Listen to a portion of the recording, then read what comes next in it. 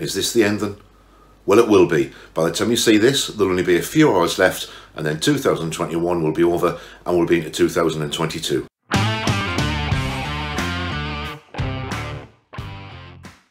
Let's go and have a look at what's sitting outside. So here's one that you've rarely seen on the channel. I think there was one photograph of it on the channel back in the beginning when I started everything. This is my 1993 or 94 Toyota Hilux Surf. Some people may know it as a Toyota 4Runner. It is a four-wheel drive, and the work that it needs, obviously we need a new front end to go on there. I do have a winch bumper and a bull bar to go on. Let's jump inside that one and we'll go through everything else that's parked up here behind me, all of these. Right then fellas and fellarettes, here we are inside my 93, 94 Toyota Hilux Surf. I just thought I'd sit in here for a change because we haven't sat in this one before, and indeed you haven't seen this one on the channel at all. So it's pretty much standard inside, but it does need a little bit of work. Now on this one, we need to have, well, the chassis needs cleaning underneath because it hasn't rotted out altogether, but it is looking a bit rusty and a bit ropey, so that needs cleaning, possibly repainting. There's some bits and pieces of the suspension that need looking at. It also needs another turbo, which I do have ready to go in, an exhaust manifold, obviously all the gaskets. It is only a 2.4 litre diesel, so not the fastest, not the most powerful, but it runs perfectly well for what I need. The four-wheel drive system does work, but I want to go and do a little bit more modification to it. I'd like it to be higher. It currently sits on a 4-inch body lift, so the body is 4 inches higher than it would be on the original ones when they came from the factory back in Toyota. As you can see, there's my 1975 Ford Ranchero.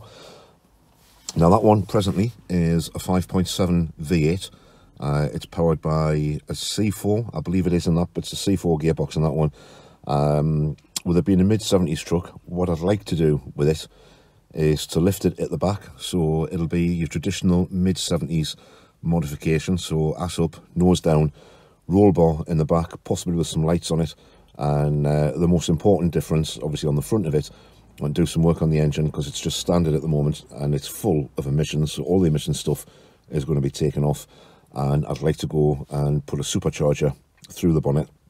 So we're hoping that we're going to get that in place. I'm currently looking for a supercharger and an inlet manifold to go underneath it, if anybody knows where there is one that's reasonably priced. We are working to a budget, don't forget, everything on this channel is a budget build, so we're hoping to get that done and fabricate some Zoomy exhausts so that they come out the side of the car and curl up the side of the bodywork. The Ranchero is running and driving, it's on the road.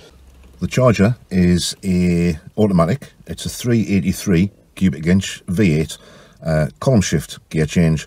It's 727 auto box, and it's pretty much standard as it came from the factory, apart from all the work that you've seen me do on it, where I took all the cooling system apart and removed the air compressor and then put the new radiator in. Other than that, I've done an upgrade to the brakes. It's got disc brakes on the front, it's still on the drums at the back. All the brakes have been renewed. And, that's also running. It's not driving at the moment because there is a leak on one of the transmission coolant pipes. I do have the spare pipes now, they have arrived. I just need to have the weather and the space to get under it and put the pipes on, and then that technically is on the road running and driving, although there is some bodywork issues that need looking at the back of the car, which we'll go into more detail next time we do a video on the Charger. Hiding up there in the corner next to the Charger, there's the Mustang. Now that's not my Mustang. It's sitting here at the moment because it's waiting for a couple of bits and pieces to come in from the States. Once they get here, that'll be away and that'll be getting repaired. The current owner is doing the work on that one, or having the work done on that one themselves. Now, it's only a V6, it's a 3.8. It's also automatic, but it's used as a daily driver, or it will be used as a daily driver, as well as running around to car meets and various car shows. And then of course over there in the corner, it's my 69 El Camino. That one is running, driving, and it is currently up for sale. So if you want a 1969 El Camino, it's a 350 with a TH350 box. if you want one, or you know anybody who wants one, and you're in the UK, or even if you're in the States and you want to have it imported back over to yourselves over there, get in touch in the comments below, or email me. Email details are down in the description, and you'll be able to see if we can come to an arrangement or come to a deal, and you can be driving away in that as soon as you want to. So that's all the cars we have on the channel at the moment. Finally, what we've got is, as you can see, the garage there in front of the Ranchero and the Charger. So the garage, as you know, if you've watched all of the videos or the earlier videos on the channel, I'm busy doing some work on the garage. Now, if you can see the framework down the side of the garage on the left there, that's where the extension is going to be. So I'm going to extend the garage. It's about 2 or 3 foot to the side. And also, since the last storms we've had some roof damage to the garage as well.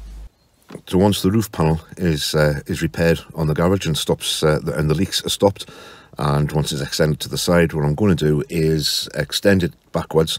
There's a shed behind it which I'm going to attach the garage to, so it'll give us a longer space to keep the cars in, and then we'll be able to get a couple of cars inside the garage, so we'll be able to work on those regardless of whatever the weather conditions are. As for the channel then, well, I want to grow the channel.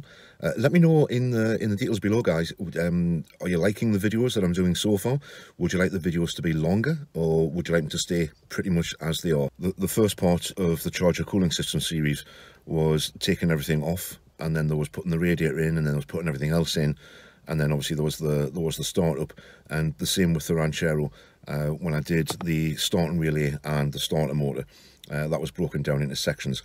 Do you like seeing videos like that, or would you rather see the whole thing? So would you rather have seen me take everything off the Charger, put everything back, and put all the new stuff back on the Charger, and then fire it up all in one video, or do you prefer to see it in sections where I break it down and we take everything apart, and then in the next video we'll put everything back on, in the video after that we'll see if it'll start up? Tell me below in the comments, guys, what you'd like to see, and we'll do those videos for you. I have no problem doing longer videos, but if you want to see shorter ones, we'll leave them as they are. If you want to see the longer videos, we'll make them longer so you can get into more detail and you can enjoy them more.